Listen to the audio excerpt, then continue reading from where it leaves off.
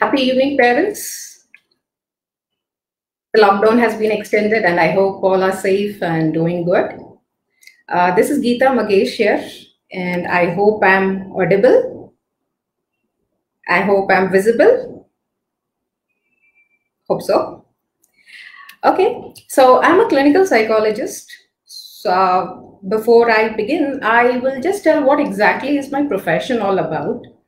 So, just like the Medical Council, we are licensed by the Rehabilitation Council of India, and we are the authorized team to do IQ testing, personality testing, or any kind of mental functions or disabilities. So, in adult cases, maybe we have marital issues, family therapy, sexual dysfunctions, personality disorders, de-addiction cases. So, we do assessments and therapies for these. And am I audible? Perfect. Okay. So in children, we deal with cases like autism, ADHD, learning disorders, emotional disorders, eating disorders, or anger management, many others. I also do career counseling and assessment. So that's about the profession. And now lockdown has been already extended. I'm sure most of us are, a little angry, irritated, frustrated, and having some kind of fear.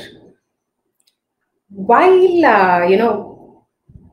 we are going through all this, let's talk a little about how we manage anxiety during this situation, especially in children. So, in children, currently, they have no outdoor play. They have no friends, sadly.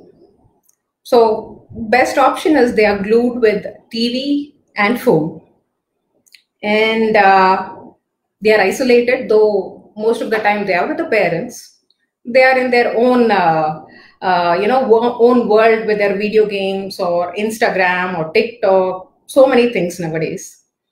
And sadly, all this is bringing a lack of schedule in them. Now, keeping all these in place, it leads to anger, frustration, depression sometimes, boredom, anxiety, fear, and most importantly, screen addiction in children. So, how is that we can deal? What can we do during this period to manage children? The best thing is explain and give realistic information, which means that, of course, you need to cut down the TV time, especially the exposure to the news. And when you, as a parent, are giving the information, let it be realistic and strike a balance, keeping the age of the child in view. And knowingly or unknowingly, what happens is we discuss a lot of things in front of children. So we need to avoid doing that. And if children are coming down expressing their worries, oh, mama, so many people have died. Oh, dada, you're not going to office. They have their own worries. Or school is closed, or I need to play. They have many things. What we do, to quickly cut them off, what we do is, or sometimes even I do unknowingly is, oh, nothing will happen, beta. Or we say, it's okay, no, don't worry. But it's not correct to dismiss their worries. And we should never make false promises. Instead, it's always a good idea to talk to them about what the family is doing, what mummy is doing to keep the child safe, what the government is doing to keep safe, every one of us, and what specifically we would be doing when someone in the family is going to fall sick. So when we are speaking about these things, it will definitely create a positive thought process in the child. So the fear, anxiety, or that kind of depressive thoughts, what would happen, would slowly reduce. And apart from this, what we can do is, the best thing is, I think so most of us all the adults have lost the routine because there's no office. Cooking also for all mummies is a little slowed down. So we need to get into routine, um, for the child, for the family, of course. And when we are doing a routine for the child, you can make a schedule in such a way like you have the timing left side and have the specific work that has to be done, just like a timetable what we have in our schools. So instead of the subjects, maybe you can write 6 to 7 wake up and fresh up, and then 7 to 8 maybe breakfast, or 8 to 9. I'm just giving you an example though. So in this way you can include a little bit of academic work, a little bit of help in the kitchen, of course playtime, and playtime with family, where you can have maybe some kind of board game, antakshari, something to do with the family, and of course interaction with other relatives, and of course their friends importantly. So have this all together, and maybe you can make a schedule for the day. And of course you can also include story time. That's one thing which children love. So some parents might be asking, we are not, where to find the stories, or we are not very good at telling stories. Sometimes we can cook up our own stories and tell, of course. And on Google, you have many moral and short stories. So that's something that we can plan out during this, lockdown period. And what else you can do? Apart from this, it's very important that you have a set meal timing and a bedtime. That is something, if it is not in place, everything goes haywire. And have some indoor exercises. It would be really fun to do with the family. Have some stretching, yoga, anything as a family. It would really be fun, and exercise, of course, will keep us fit. And you can also teach a new skill to the child. It might be very simple, like making a sandwich, or folding his clothes or her clothes, making the dinner table ready. Some new skill which the child is going to do as a part of their daily routine. That's one thing which you can include in the schedule. So if the schedule in place, and if you're sticking up somewhere in some corner of the child's room, and that would always remind the child what he's supposed to do every day.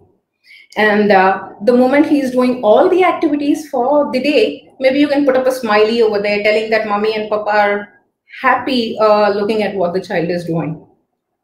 So that's something which you can help the child do during this lockdown.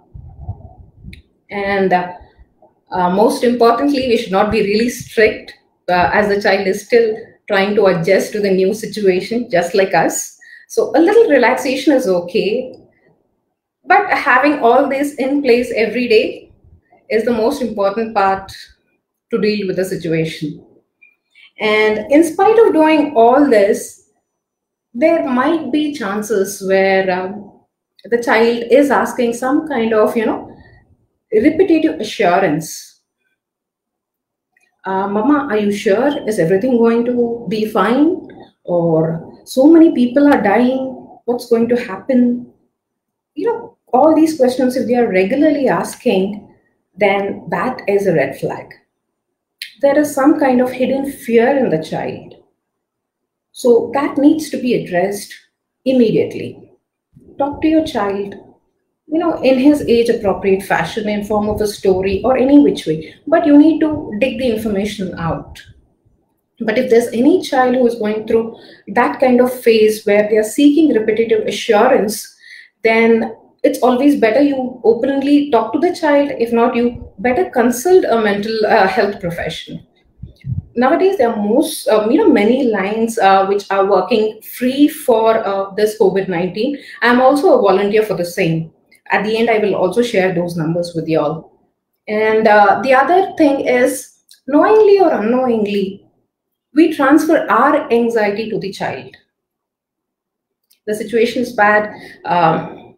Maybe the mummy is always in the kitchen trying to dance to the tunes of the family. And there might be some kind of, distress, or maybe dad is worried because of sitting at home for long hours. So knowingly or unknowingly, we may transfer our anxiety. So that is again something which we need to be careful about. So what should we do to make sure that we are not transferring our anxiety? Of course, I'm not currently speaking more about adults today. We will speak only about children. So just to ensure that the child is safe, it's very important that I take care of myself. Of course, if I am not doing good today, my house would be in a mess.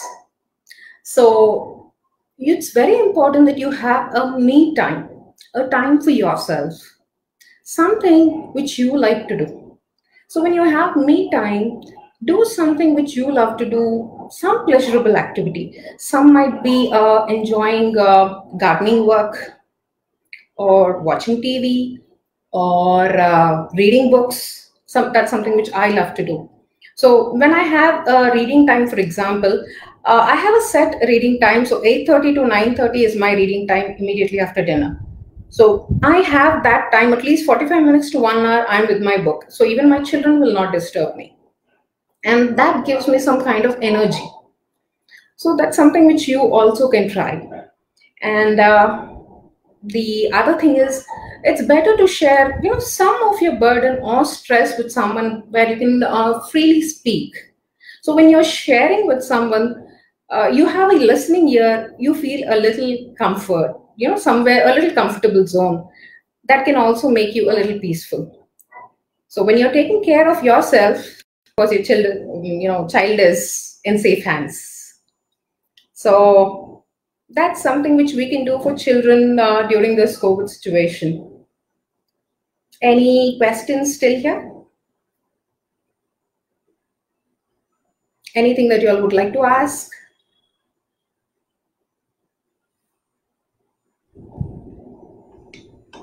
Before we go to the other important and the critical topic of the day,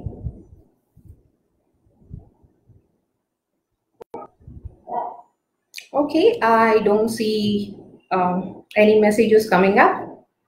Okay, a moment.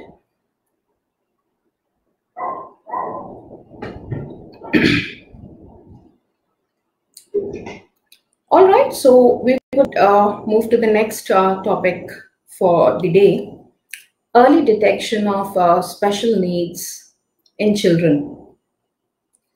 We might be seeing some special child somewhere in the school or at in our neighborhood, but what exactly we mean a special need, or a sort of a mental disability, or a disability in a child? So that is a delay in age appropriate physical growth, or behavior. Maybe there is no age appropriate behavior or emotions, or even adaptability. The child has not learned how to adapt to a new situation, maybe school, maybe home, maybe get together. These also form a part of the special need.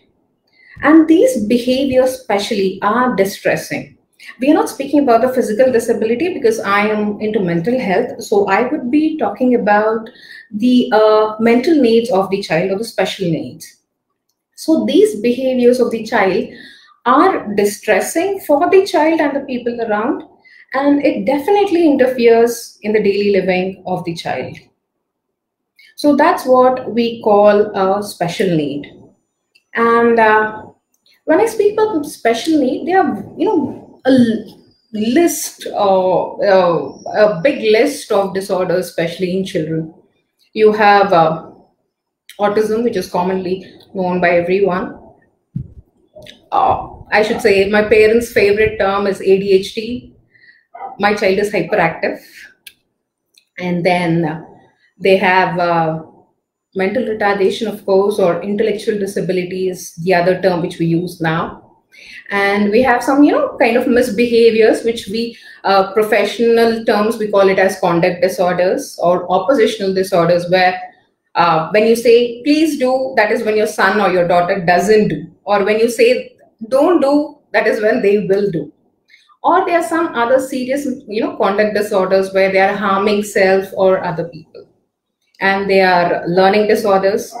Most of the preschool parents do have questions about learning disorders. And then comes the emotional disorders. Emotional disorders are depression or anxiety. Parents do ask, is there a possibility for a 3 years old child to have emotional disorder or depression? Yes, of course, there is. There are high chances because children observe well. They are very good observers, but they are very bad interpreters. So when things are being, wrong at home, or maybe there might be some kind of chaos at home, and the way they interpret may be extreme. So it might lead into depression. So those are some kind of depression, emotional disorders in children. Um, I have a question here from Mr. Ramakrishna. I want to ask one question. That's what he says. My boy, 3 years old, he don't like food. Some autism problem that I observed. How do I handle him? Please give some suggestions. Yes, we will be coming into that. How was the next question is from Mr. Saifi. How is mild autism detected or identified? Any visible signs? Yes, we are flowing into the topic. So the most important question, as you'll see, autism. How do we identify autism? Autism generally is seen by the age of 3 years. By the time the child is reaching 3 years, most of the time it becomes very clear. There are very rare cases when it is very mild, maybe we will not be able to see. So in autism also, that's an umbrella term. So you have under autism, you have mild, moderate, severe, you have Asperger's syndrome. There are many. So we need to see which category the child falls into. But I have questions flowing up. I will complete autism and then go to aggressive child. There was a question there. Okay. So autistic, how do we identify them? We will go with that question first, and maybe then I'll get into questions. So the most important thing is their eye contact would be poor. They would not look at you when you talk, and there would be no social smile. You smile at them, you expect the smile back, that doesn't happen. And they don't understand social cues. You tell them hi or you say them bye, they don't respond to such cues. And they can't relate to people. Maybe some relatives are walking in and mom says, wish him, wish her, or dance in front of her, tell her rhyme. No, they don't. And they have poor peer relationship, means their friendship maintenance is very less, or you may see that they actually do not have friends. They are in their own isolated world. And these children do not have a fear of danger. They can go to any height and just jump off, or they can just cross the busy road. They do not have that fear of danger. And apart from these symptoms, they might be, drastic change when it's speech. So most of the time, I should say at least 70% of the cases which I have seen, there is a delay in the speech. The milestone of the speech is delayed, or even if it is achieved, sometimes it's lost in between. And there is repetitive use of words. They might be using the same word continuously, like ra ra ra ra ra ra, or come come come come, something like that. And they make some kind of unusual sounds. The small cooing sound or squealing sound. Something which you may not be able to understand. So that's about the speech. And there is also a difference in the repetitive, their behavior patterns, the motor behavior also, there will be some kind of difference. It is repetitive in the sense you can see that the child is continuously nodding just like that, or just swinging the hand, something like that, which will be repetitive in them. And they might be throwing temper tantrums, which is very difficult to control. And they ask always for sameness. Like, if for example you are supposed to sit in so and so chair, that is where they want to sit. If the chair is changed, the place is changed, then you will see hell.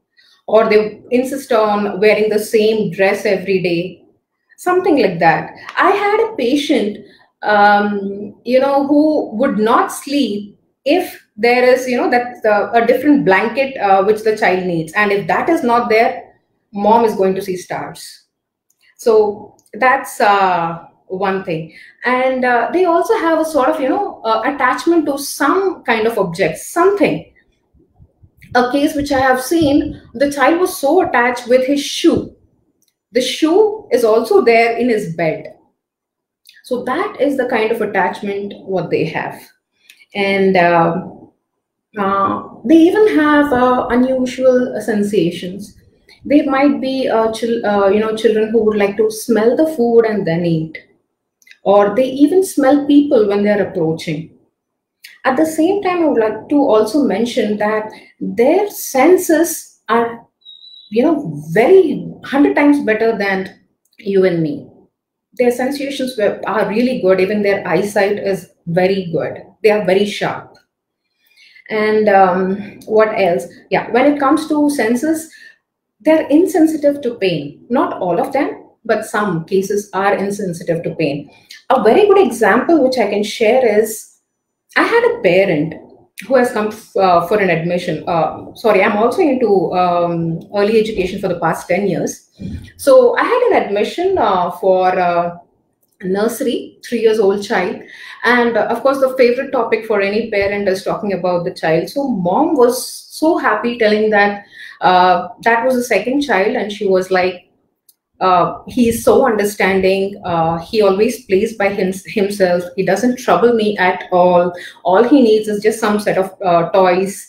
And even if he's hurt, he even doesn't shout or cry. It is me who has to actually look at the child and then put some balm or medicine.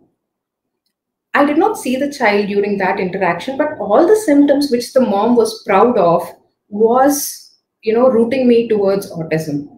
And of course, the child was autistic. So these are some symptoms of autism. So I hope I have answered autistic questions. Mr. Ramakrishna and Mr. Saifi have aggressive child. Yes, we will come to it when we are doing ADHD. And how can we make a parent to understand that the child is specially able when they like to follow ignorance as bliss without understanding that they are damaging the development of child? Yes, Madam Devi. That's a very good question. That's something which I really wanted to cover, and that is the reason I picked up this topic when Iris has approached me. Because parenting, I thought anyone can do it. But when we're speaking about special needs, that is one thing which I felt is the need of the hour. Most of the time, especially at least in our country, when there is some kind of mental disability you call, or let it be in adults or let it be in children, even when we identify something, we do not consider consulting a doctor, a professional, or someone. We have a taboo there, a stigma associated. So it's always better to consult the professional and get a proper assessment done. If the parent is, ignorance is a bliss, I understand. We have a set procedure to counsel the parents once the assessment is done. 90% of the time, it's very difficult for the parents to accept that there is some challenge with the child. So it does take time for the parent to understand. So we give something called psychoeducation to the parent, specifically with regard to that kind of disability or that kind of challenge. So when we are counseling the parent, we also tell them what is that they have to do. We have training which we give specifically to parents, which is called the parent management training, PMT, which is generally done for all the childhood disorders. So that's how we do. It may not be easy for a regular person to handle not only the child with the challenge, but even the parent, of course. It will take some time for the information to sink in. So I don't know if that answered the question, dear. I'm moving to the next question. Good evening, ma'am. This is by Ms. Sumitra Patnaik. If a child behavior is quite normal like others, but finds difficulty in learning and repetitive teaching the same lesson, how to handle this? We will see this when we are coming to learning disorders. I'm covering that now. And one other question is, one of my student, she likes only blue color things every time. Is she autistic? Then even I should be autistic, because everything I pick up is most of the time blue or black. Not necessary. All the symptoms that I have mentioned are, the key symptoms. Presence of only one or two symptoms doesn't make the child autistic. So you require a detailed assessment. When we are doing the assessment, we look towards, it's a holistic approach that we go through. We observe the child. The assessment takes about an hour. So we might be giving some questionnaire to the parent. We might be asking the child to do something. We might be, having a friendly relation, or first have a good rapport with the child and the parent, and then we try to understand. And all these things, whichever I'm going to talk today, do not have any kind of medical tests. So you do an MRI scan or a CT scan, or any kind of X-ray or anything. These things will not come out. These are all changes seen in behavior. So a clinical psychologist is the person who will be able to give you a detailed report. And even if you have to go to a psychiatrist for the same, the case will again be given to a clinical psychologist for a detailed assessment. And sometimes it so happens, because we are just meeting the child for an hour or so, either the parent over reports or under reports, because we rely completely on the parent. We ask, is the child staring into spaces, looking at the blank ceiling? So mom says, no, not at all. He does it very rarely. So we have to go by what the parent is telling. So maybe we have to do the assessment again in few cases. So that's how we decide whether the child is autistic or not. We have set evidence-based and set norms to decide, or to assess the child with regard to autism, ADHD, or any kind of learning disorders. Okay. So I will move to the next point. That's ADHD, or called as attention deficit hyperactive disorder. I should say it's all mummy's favorite term. The moment they see the boy being physically active, it's like, my boy is hyperactive. It's difficult to control him. But I should be telling all mummies that hyperactive is considered as a disorder. So maybe at least after this session, whoever are watching will not be using the term. So ADHD, it can be of two types. Again, you have versions: mild, severe, or moderate. This can be inattention type or hyperactive type. In the sense, it's not necessary that all ADHD children should be hyperactive. There is no hard and fast rule. The child might be a very good boy, but his attention might be having a problem. So those are two different categories what we see in ADHD. So this is seen from 3 years onwards. So 3 years and above, we generally see or detect ADHD cases, and most commonly it's seen in boys, but it's not necessary. We do have girls also with ADHD, but 78% is what research says that it's seen mostly in boys. And how do we identify this being very common problem? Of course, the child is active or overactive in attention span. Their attention span is low, or what we call inattention. Lack of task involvement, in the sense they keep jumping from one activity to other without completing the first thing. That's one thing. They are reckless in their behavior. They do not think before they act. Uh, they are impulsive, and they are accident prone. Most of the time, you can see them having some kind of bruises on their legs, hands, something like that. And they breach the rules. I mean, that's something which they don't understand, that there is something called rules. So when they don't understand, they just break it. So it's not something which they do consciously. And when you have ADHD, of course, there are associated some kind of learning difficulties with the child, because the most important thing is their attention and their concentration is poor. So that's about ADHD. And there was some question which was related. How do we control aggressive child? Uh, it depends on the age of the child. Most of the time, if it is not a disorder, I mean, in the sense, if it is not ADHD and if it's only aggression being the problem, we need to understand what exactly is behind the aggression. The same goes even with adults.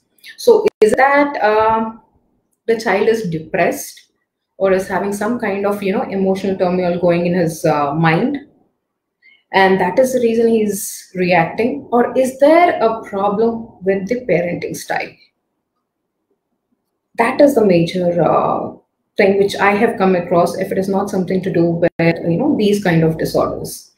So parenting styles, in the sense, when we are trying to provide everything the child asks for, then I think there is something that we need to correct in ourselves. We might be having only one child, and we want to give the world to him without teaching the importance of what he's being given. So you need to give things with sort of some kind of token. There is a system what we call token economy when we are speaking psychiatry. That is how we deal with problematic children. So what we ask them to do is, now for example, if we want them to do homework and he's not doing, and he becomes aggressive, he's throwing things just because the mummy is asking him to do homework, yes, we will link it with the immediate thing that the child wants. Maybe he wants to see his Chota Beam or something, or maybe he wants to go out and play. So if you're doing your homework, then you get to see TV. If not, no. Initially, it will be difficult. And especially for mothers, it's difficult because the child might be crying, yelling, throwing things. But it's something like we are deaf and we are blind. We have to be strong when we are trying to teach something to the child. So the child needs to know how important it is to complete the homework. No matter what tantrums he throws or she throws, they complete the homework, and then the TV remote is given. And it is given with a condition. You get to watch TV for maybe 30 minutes or 20 minutes, whatever it is. So that's how we try to control aggression. Especially when it's coming to aggression, we have to have parent management training. Most of the time, what I've seen, if it does not something to do with ADHD, and if it's just aggression, as I've just told you, parents need to go, attend a few sessions to understand what exactly has to be done with aggression. I had a child. This is a very interesting case. You won't believe it. He's in second class, and you know what? He brings a knife the moment mom wakes him up to go to school, and he has just done it after entering second class. So right from July till September, the child has not gone to school. And he is so aggressive. He was so aggressive. He would hit his mom, dad every day in the morning. Just imagine a second class boy holding a knife and telling his parents, I will not go to school. I don't think so any parent might have gone through this, but yes. But if you look back and dig into the case, that happened only in second class, right from when he has joined the school. So he's hardly gone to school for 15 days, and then the story continued. So when we digged into it, that is something to do with the class. He was not happy because his friends were not there. There was something shuffled. So we had to write a letter again to the school and get things sorted out. So that's about ADHD. And I will go to the next point, that is intellectual disability. I'm sure this might be common term, intellectual disability or mental retardation, what we call in children. But what exactly is mental retardation or intellectual disability? The thing is, our intellectual disability, the development of our intellect goes hand in hand with the development of our physical as well as our behavioral characteristics. So, if you remember, most of the mothers, when you go for your vaccinations for your child, the pediatrician might be giving you a small card where you have all the milestones where you have to take, did the child sit at this age, turn at this age, or walk at this age, something like that, along with your vaccination details. So, just like that, we have important milestones which have to be achieved in areas of their physical development, language, their social and personal behavior, and their adaptive behavior also when you come to the mental health of the child. So all these things put together forms your intellect, or what you call the IQ. Okay. So normal person, just like you and me, or someone, if there is someone who is gifted there, will be having intelligence which is above 110, or average person would be having between 90 to 110.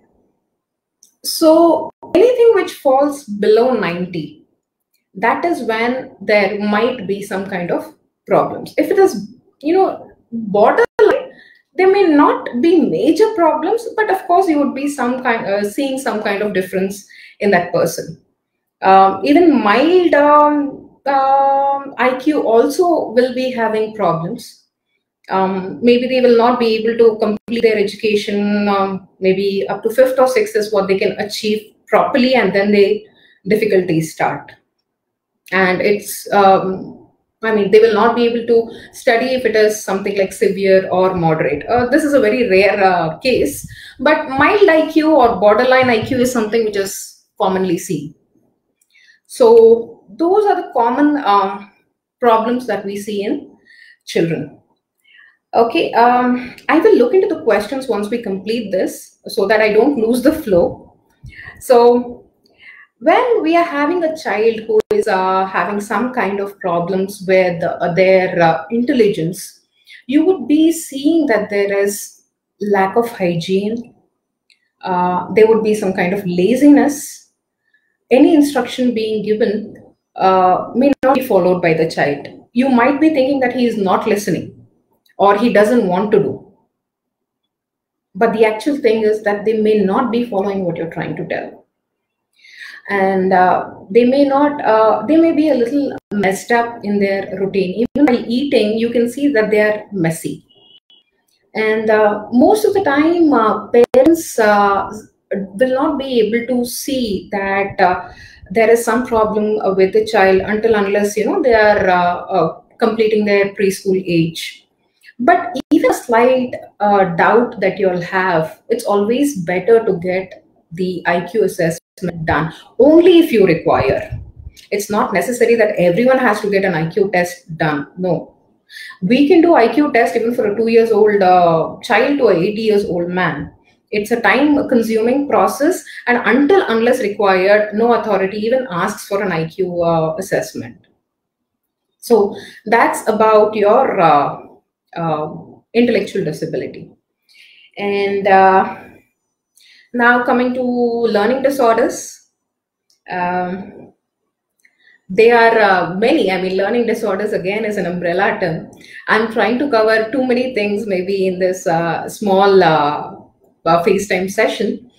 So I may not be looking into everything, but when the child is having some kind of a difficulty using language, let it be spoken or written, or is having difficulty even to do mathematical calculations, that is when we call that the child is having some specific learning disorder.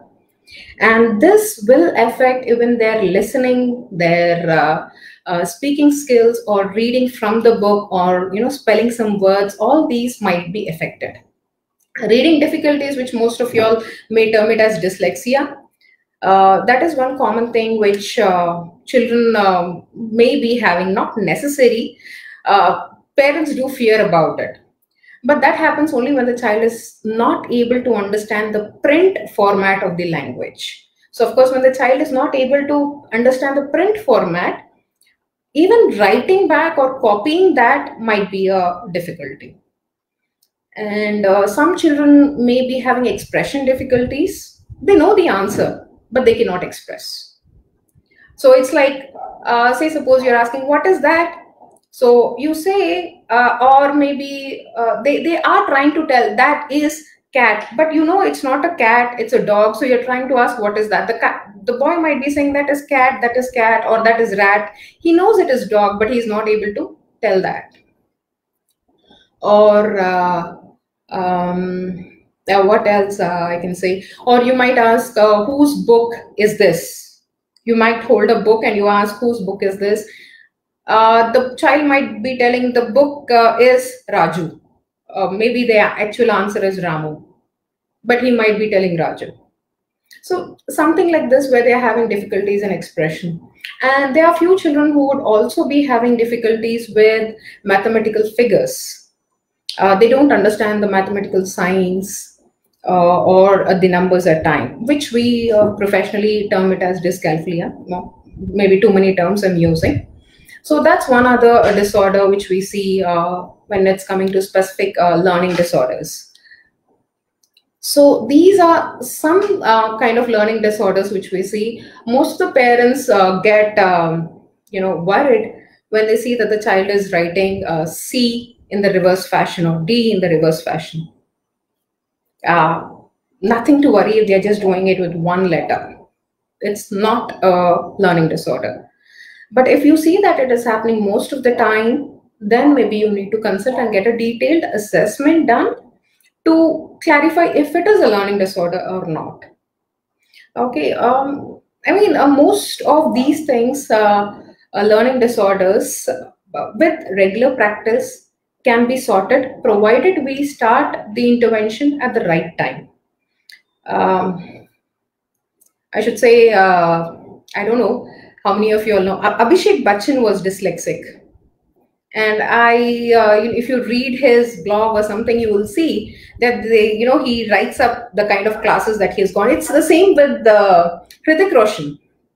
I think he has attained, he's gone through some speech therapy classes because he had that stammering.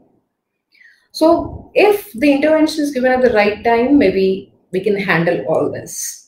So when you're seeing that there is something different in your child, of course, for a long period of time, it's always better to check if there's, if your family also is seeing the same difference in the child. And maybe you can check with your neighbors, your friends, your class teacher. And then if you think everyone are seeing the same kind of difference in the child, that is when you actually need to approach for a consultation. Your small worries should be the same even with other people. ADHD is one common thing where the child is becoming aggressive or is running around, is having wheels on his legs. Then the mom is there at the clinic to get an assessment done. We need to understand, parents, that if it is ADHD or autism or anything, the symptoms will remain the same irrespective of the atmosphere you are in.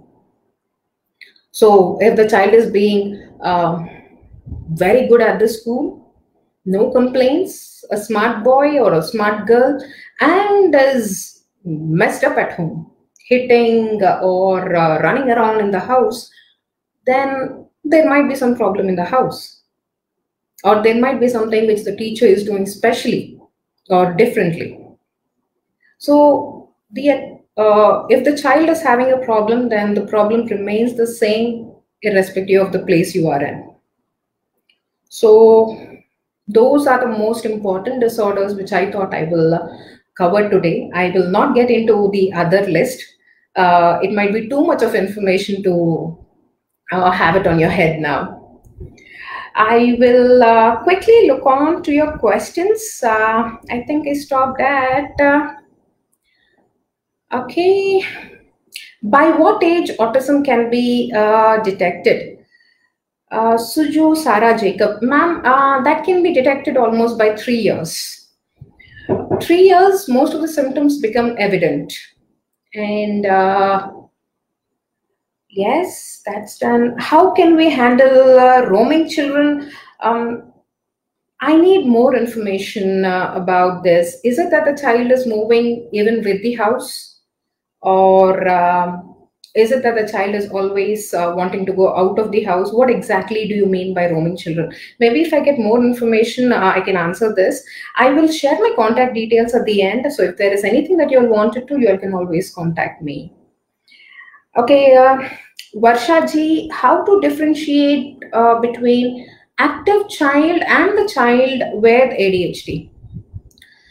As I've just told you, ADHD, you will see that the child is either hyperactive or having attention problems and concentration problems, irrespective of the place they are in. An active child might be active in the school or in specific situations. Maybe you are giving a chance for the children to tell rhymes. The child is waiting to tell, waiting to tell, or is being active enough and tells the rhyme. That is not something which we say is ADHD. And it's not necessary that all ADHD children might be having the same problems. All the disorders, especially the mental disorders, the symptoms vary. So even if you're asking, ma'am, what do we do for autism? It is tailor-made. So if you are bringing a child with autism to me, I would look at the symptoms. I would also have a chat with the parents and check what is their priority.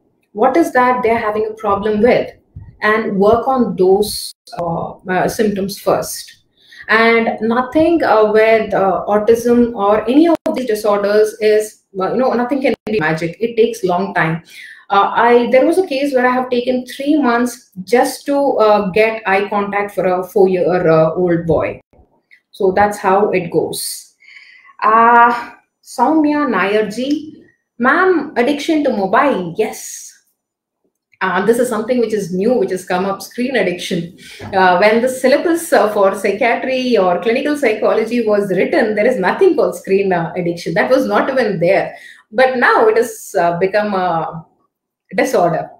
We have something called screen addiction. And you will not believe this, when we study, we see it on the same grounds of alcohol addiction.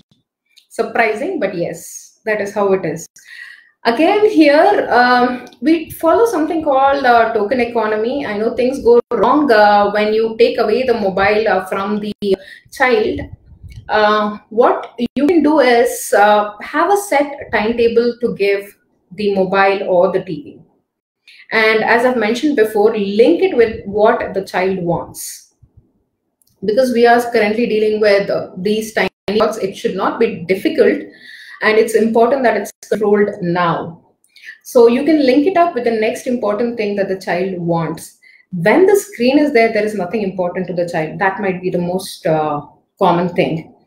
So apart from this, there might be something very common where the children might be something like eating sweets or chocolates, something that we link and then we deal with addiction. That is again a separate session where it is an 8 hours workshop. But still, to give the basics here, that's one thing which you can deal with children, and it's very important that you have a lock on their mobile to restrict the kind of apps that they are using. That is one thing. See, it would be really harsh on my side if I tell that it is we who actually give the mobile to the child. Uh, the true example is I had the same problem with my child. I have a 10 years old boy, and of course his favorite, I don't even know the game. What's that? Some game he is completely Fortnite. Yeah, Fortnite, and he is completely engaged. So what we have done is we have a strict schedule in the house. 8:30 in the night, all mobiles are switched off and it's kept at a place and no one touches. And when I'm giving this to my child, I'm also supposed to do it. So when it is working hours, like now we are not working, so it goes 8:30. But if not, if it is regular working hours, because me and my husband have to work, it goes off at 9:30. And in the morning, the child is not given the mobile. So there are some kind of tips that we have to follow. It will take time to put everything in place, but slowly you need to. And addiction deals with many other problems. It leads to dizziness, and you have a lack of hygiene also. That is one new symptom which is coming up. Okay. And lack of affection, lack of time spending is the reason for autism. Ramakrishna sir, not exactly, but affection does play a vital role when it comes to all your psychological problems.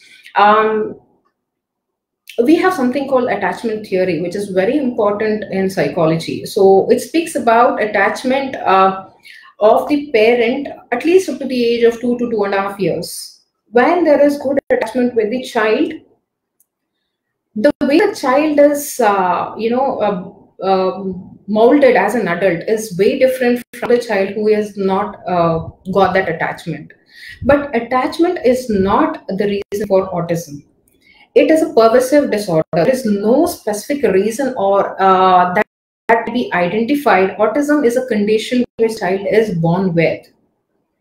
So, of course, if there is stimulation is not enough. I mean, if the child is not exposed enough to affection or to the environment, friendship and all, it does add to some kind of problem, but not specifically autism. I hope I have answered that. And Reena G. Good evening, ma'am. My son is 2.7 years. He meets all the symptoms of ADHD. Doesn't play with toys for long, not even for 5 minutes. He doesn't follow rules, and he keeps throwing things out of the window or at people, or he's aggressive and his behavior keeps hitting everyone. Reena ji, I will share my contact details at the end. Maybe we will have a personal chat. It's not necessary, and at this point, I will not say that you have to be worried or not.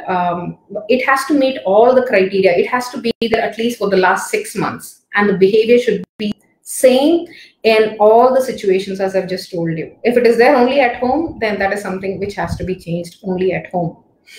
And I think I'm taking a lot of time. I hope Iris is okay with it. Jitish ji, would helping autism children with a good amount of physical activities help them to learn and think better? Yes, of course it does.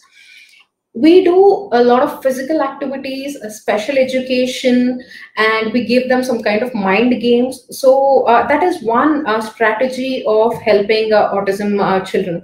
The interventions which we use, physical activities are a part of it, and we also use group therapy, I'm sorry, which involves physical activities of the age appropriate group also. So that is Jiteshji. And the last question, what would be the right learning if once the lockdown is lifted in the month of June and July? I'm sorry that I could not understand the question.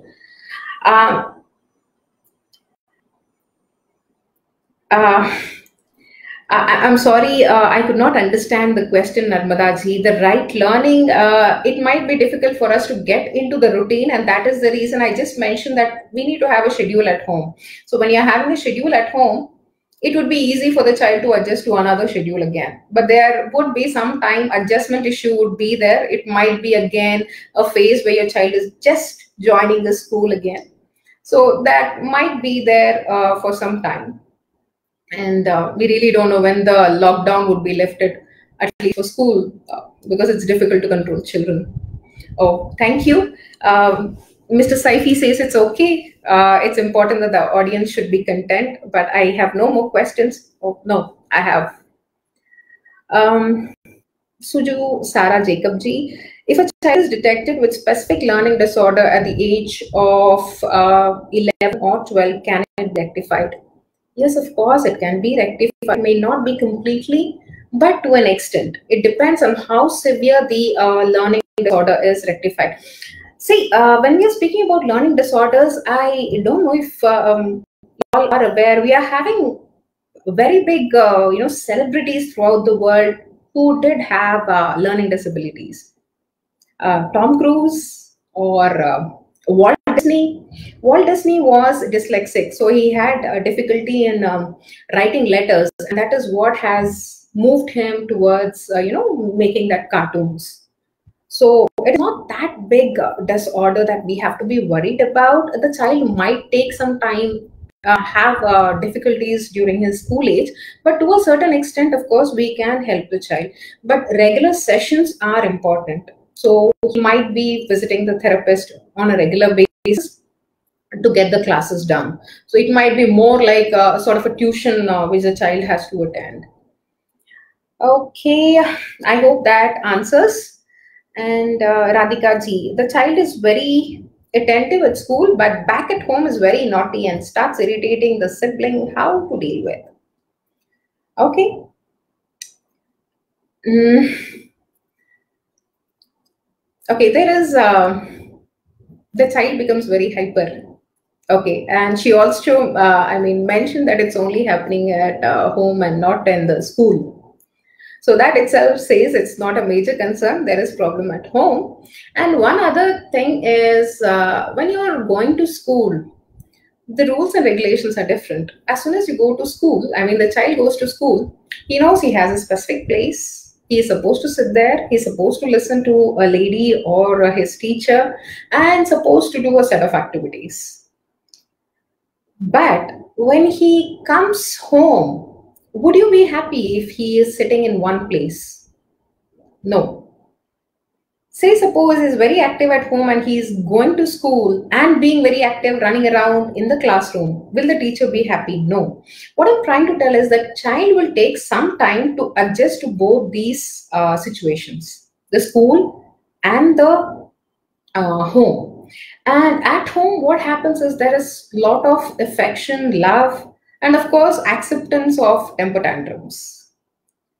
So we do not have strict rules and regulations at home. And that is the reason the child becomes a little naughty or is trying to hit the siblings. So maybe it has to be conditioned. Like today, if you're going to hit your sister, you will not be allowed to go outside. So it has to be with a condition. So, okay, you hit your sister today, so no matter what, you will not go out. The child might be crying, yelling, and all. So again, I say, please close your eyes and ears and let the child learn. It's very difficult for a mother to do it, but that's how we have to teach. So I hope I have answered your question, Radhika ji. And I think I have taken solid 1 hour. Within the next 15 minutes, I'm going to complete 1 hour with Iris. I thank Iris for giving this opportunity and the people who have contacted me. I hope it helps, and I will share my contact details as I've just told. In case if anyone would personally contact, this is where you need to contact me. I hope it's visible. Is it visible? Yes. These are my contact details. Please don't look for me in any kind of social websites. I am not there. I am not there on Facebook, Instagram, or whatever is there. This is what I use. Okay, so these are the contact details. In case anyone wants to personally have a session, you all can contact me. All right. So thank you for your time and your patience. I will end the session now. Thanks a lot. Have a good evening and be safe for the entire period of Corona. Thank you.